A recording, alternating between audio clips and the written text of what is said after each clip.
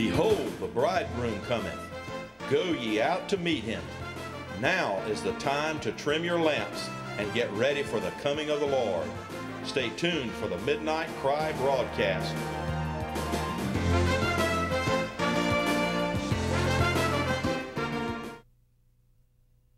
You know, weeping isn't necessarily some 5-minute experience. Sometimes there is a season during which there is weeping, and then there's still weeping, and there's weeping. But God's promise always is morning is coming. I know where you're at. I understand. Right now, this is where you need to be. It's bringing you to a place of reaching out to me, and I'm doing something in you during this. But oh, my end product is joy. That's where I want to bring you. I don't get any special kicks out of putting you in a difficult place. This is the only way that I can get you to where I want you to be, so you can really partake of all my joy and just rejoice, and it'll do you good and not harm. It won't spoil you. A lot of Christians want to be spoiled. We just want a cotton candy experience. But God is wiser than all that, isn't he? But oh, David's testimony, you turned my wailing into dancing.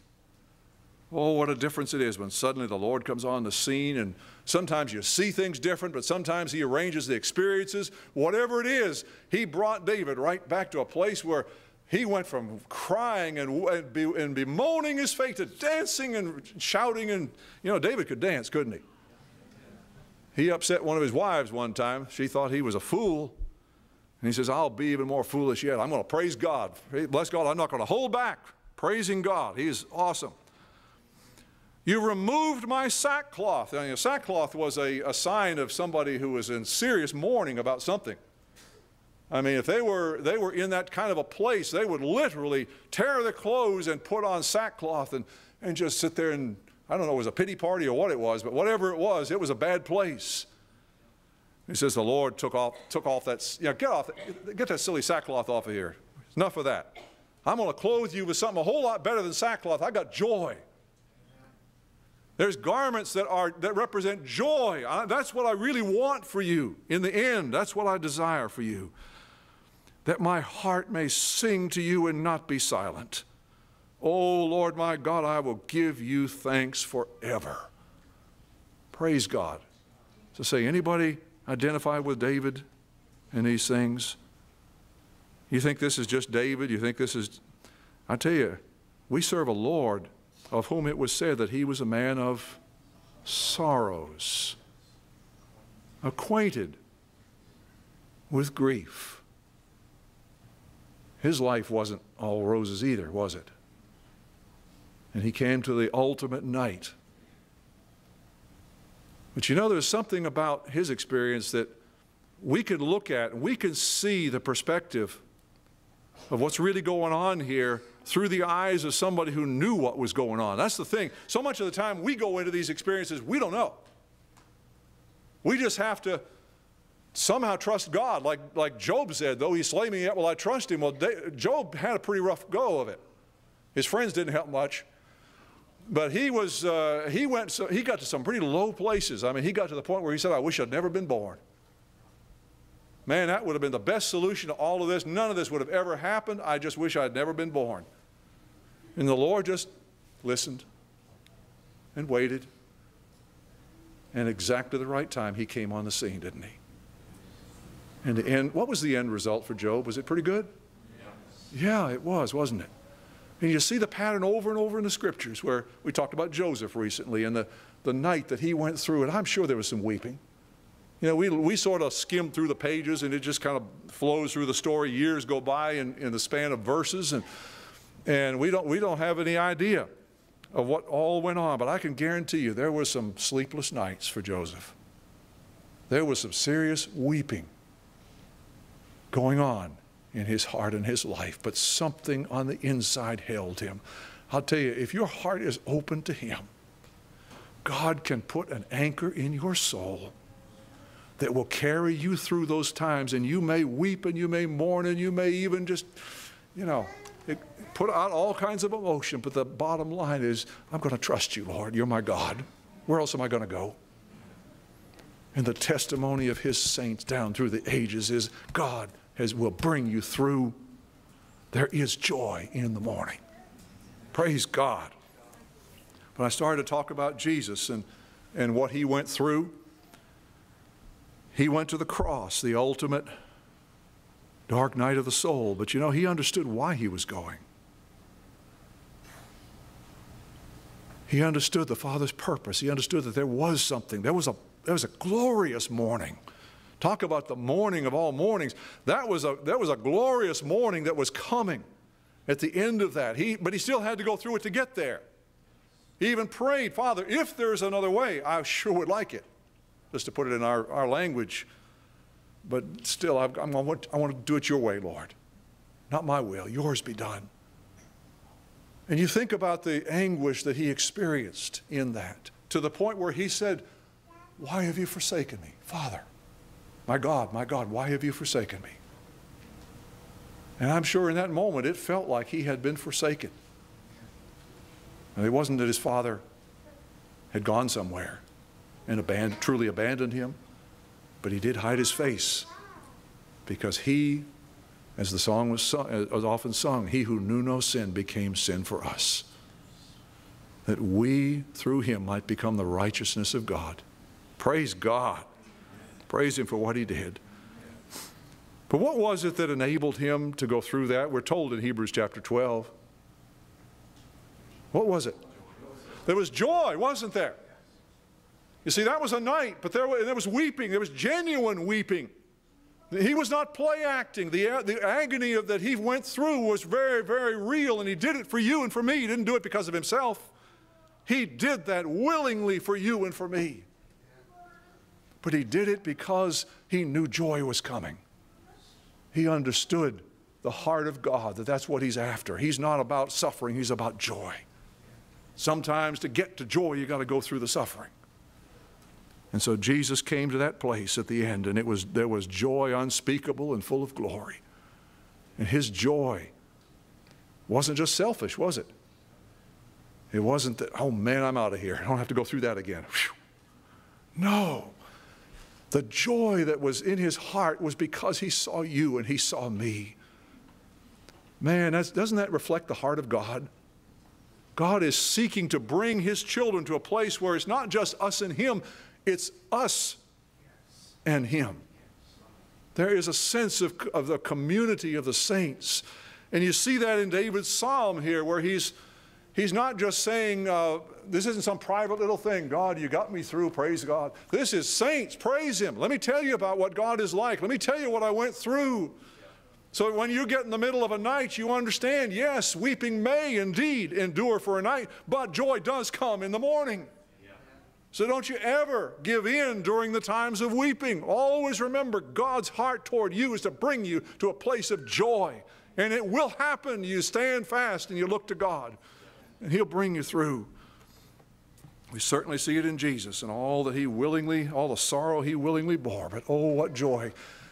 I'll tell you, and I know there's a sadness and a sorrow looking at the world, but I believe Jesus is so focused on the Father's plan, even now. He is on a throne. He is ruling. He is reigning. In his rule and reign, he's allowing the world to do its thing for a time. But I'll tell you, he's ruling and reigning for his children, for us. Everyone has put their trust in him.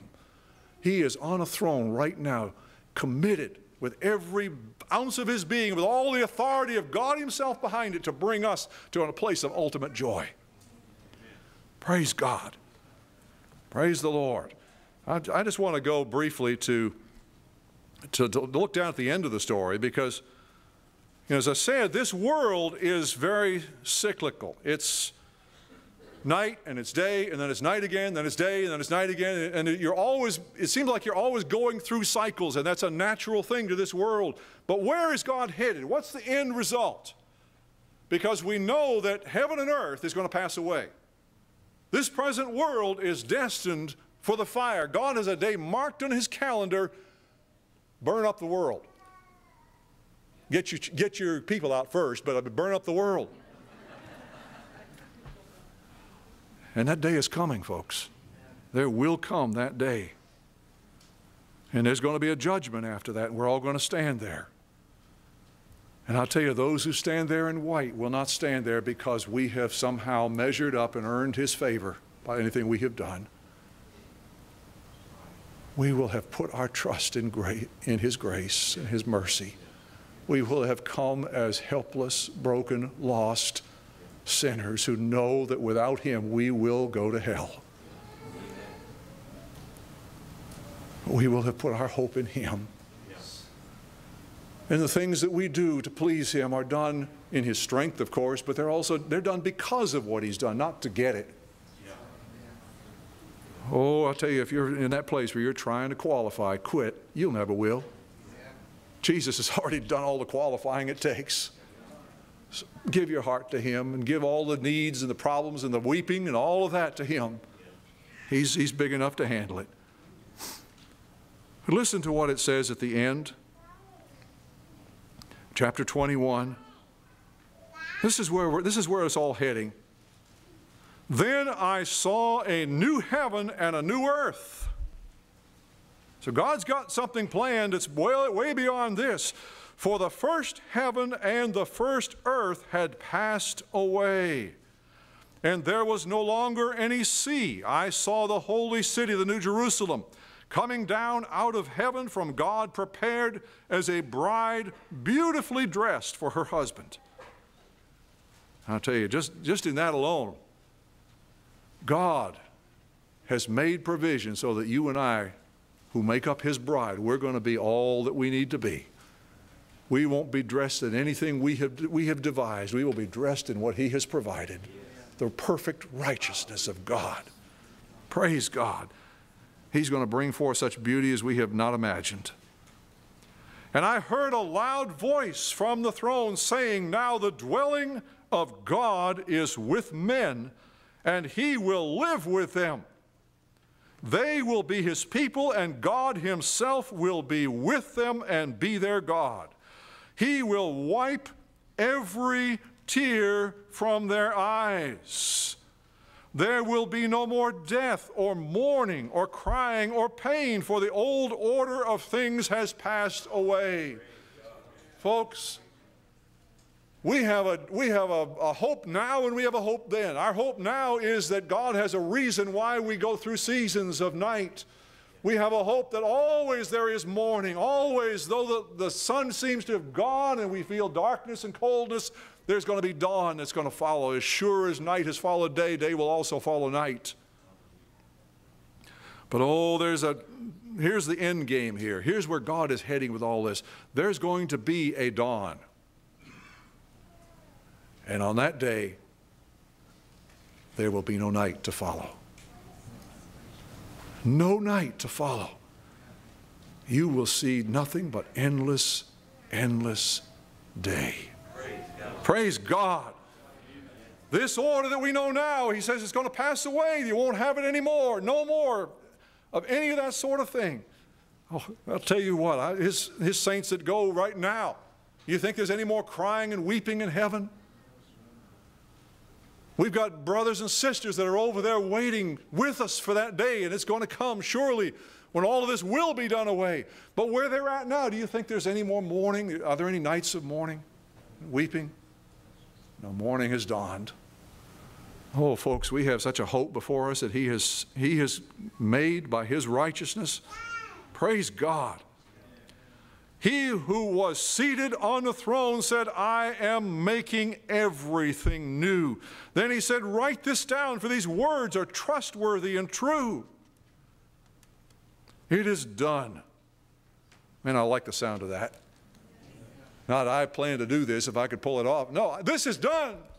This is a decree of heaven. There is no one that can stand in the face of what God has decreed to happen, folks. I put my hope in that. My hope is not in me. My hope is not in anything in this world. My hope is in the promise of a God who cannot lie. He said this is going to be done away.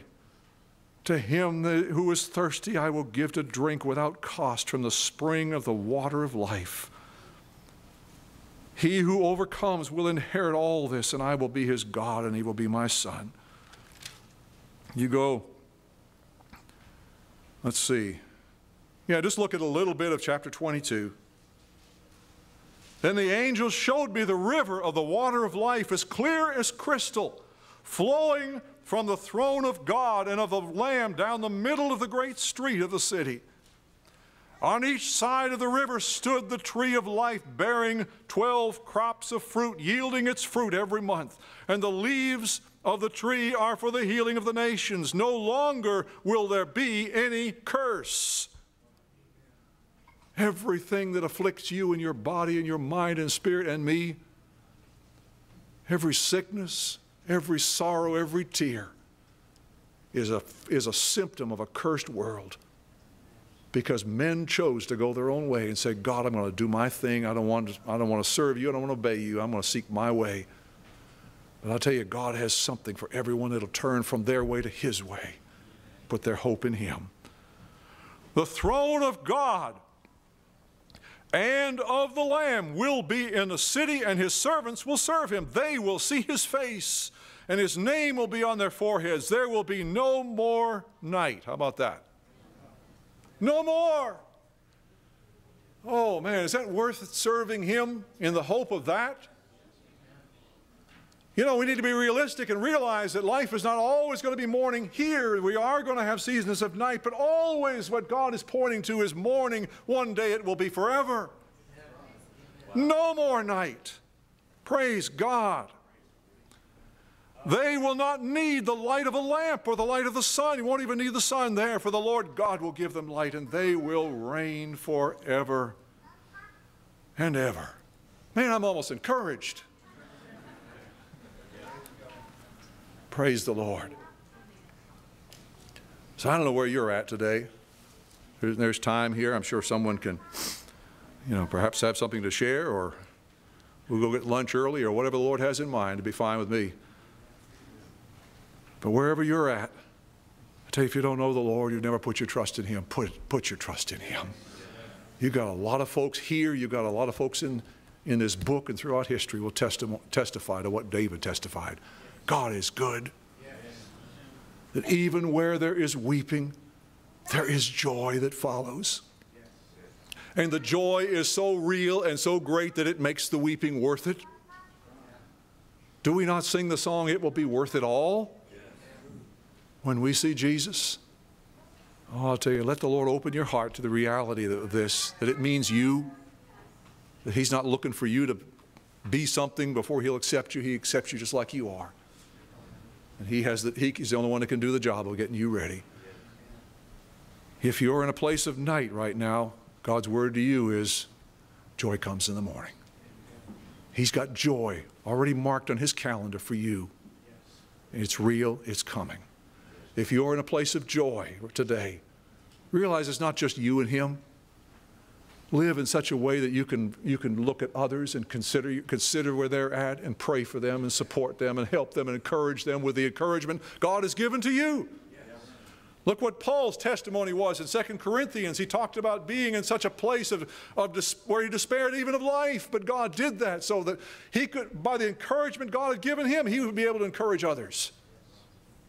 Paul even saw that kind of a dire situation as having a positive outcome in the kingdom of God. And so, encourage others, lift them up. But for every one of us, oh, folks, let's lift our eyes from where we're at and see the end. Yeah. Always keep the goal in mind, what God has for us. There will come a day when morning will dawn, sorrow and tears will be gone forever. Joy will be there forever. Not only will it be there forever, the way we think now is say, well, that'll get boring after a while. It will never be boring. It will grow, our capacity will grow, our appreciation for him. God will never run out of ways to delight his children. And we will forever just find our capacity to praise him and to love him and to worship him. It will just grow. We can't even put it into words. John saw all this, and you almost sense at times he didn't know how to say it. It was put down into terms he could sort of understand and pictures he could understand. But the reality behind it is there. God has joy, eternal joy in the morning for every one of his. And to him be the glory forever and ever. Praise the Lord.